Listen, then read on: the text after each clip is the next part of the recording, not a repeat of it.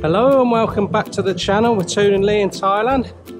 Today I'd just like to give you a very brief insight into a common practice here that you see a lot of in rural parts of Thailand, and it's a sad state of affairs. So what's happened, Toon's just shot off to the hospital to get her blood test results, and just before she left, our combine harvesters tipped up to harvest the rice for a few neighbouring rice farmers.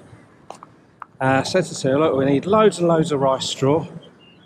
We'll get in there as soon as they've finished and have the lot. The farmers don't normally mind, and they haven't even finished the combining. Where are they? Just behind the banana tree way over there. And what they're actually doing is burning behind as it goes along. I mean, I know I want a straw, but not from a selfish point of view. I understand their thought process, why they do it. They want to get new rice in there straight away. So once this is burnt today, the tractors will be in tomorrow. First cut, and then they'll chop it up all fine. Then they'll raise the water levels, and the rice will be sown within about 3 days. Now, we could have gone and asked them and said, look, can we come and get all your rice straw? And they would have said yes, but that would take us about 2 weeks non-stop to collect all that. Last year we did this little rice paddy just down here next door, and that took me the best part of 3 or 4 days to get all that out. So, you know, you can't expect rice farmers to wait around for a week while someone's taking their rice straw. Yeah, we could have offered them a sweetener, but I can't warrant paying a farmer for his rice straw and spend a week or two getting the straw off him. So it's just such a waste of resources, and of course the guys are killing their soil, and they know it. There was a big push a few years ago educating rice farmers not to burn off. You're killing all the good microbes and fungi and everything, and all your organisms in your soils, your top layers of soil are just getting decimated. I mean, if they didn't want to collect it up, they could have let it rot for a week and then dig it in with the tractor, but these people, they want to take advantage of the wet weather that we've finally got. So it's harvest, burn, dig, plant again. But I'm convinced this is one of the reasons that a lot of crops in Thailand that are doing this sort of practice, sugarcane as well, the crop yield just goes down year upon year upon year.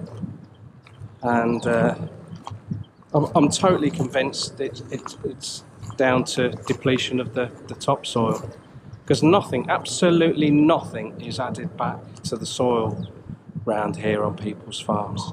The only thing that is added comes out of a bag that's been bought from a shop, and it's a lot of synthetic stuff. So I don't know.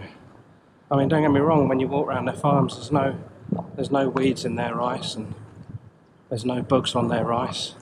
It looks nice and clean and healthy, but I don't think it is healthy. When you look at the soil, there's no organic matter in it at all.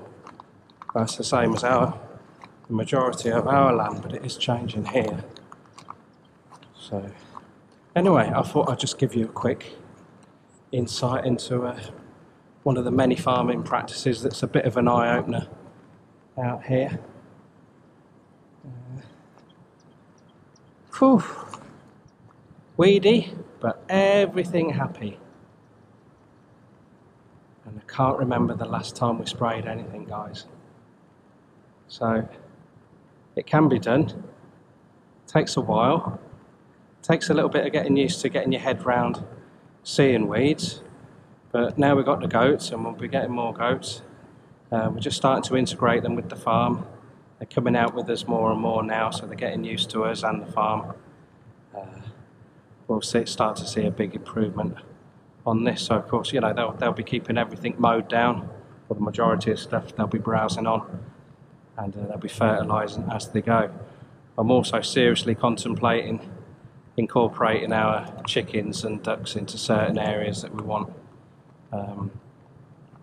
improving upon by the use of poultry tractors, you know, your duck tractors or your chicken tractors. When I say poultry tractors, they don't drive them, that's my job. It's sort of like a glorified poultry coop on wheels with a bit of a run outside, or you can just use some temporary fencing. So we're gonna be doing that and clearing separate zones. Of course, people can't do that around here because there's so few people living on their farms. A lot of them are living in the village and then travel down here a couple of times a day. So they can't, if they leave livestock here, they're gone. Someone tried doing it once before, and they had a right old selection, and came down one morning and the whole lot was gone. So if you're going to have livestock, including fish, that sort of thing as well, you've got to be here. So I try not to get on my high horse now. I mean, we have burned stuff off in the past, and I do burn now, but it's to create biochar and charcoal and potash, that sort of thing. We don't burn the land now. There you go. A little bit sad, a bit of an eye opener maybe. It's a missed opportunity in my book. I'm sure if you let that decompose for not too long, I mean, the sun just bakes it, and then dig it in, you'll probably save that money in the week that you've left it on top of the soil drying out. I'm sure you'll have saved some in fertiliser and that sort of thing. But there you go. So if you've only watched a few of our videos, we've got nearly 300 now, and most of them are about farming. So take a butcher's on there. Right guys, I've got to get busy. Got to feed me ducks.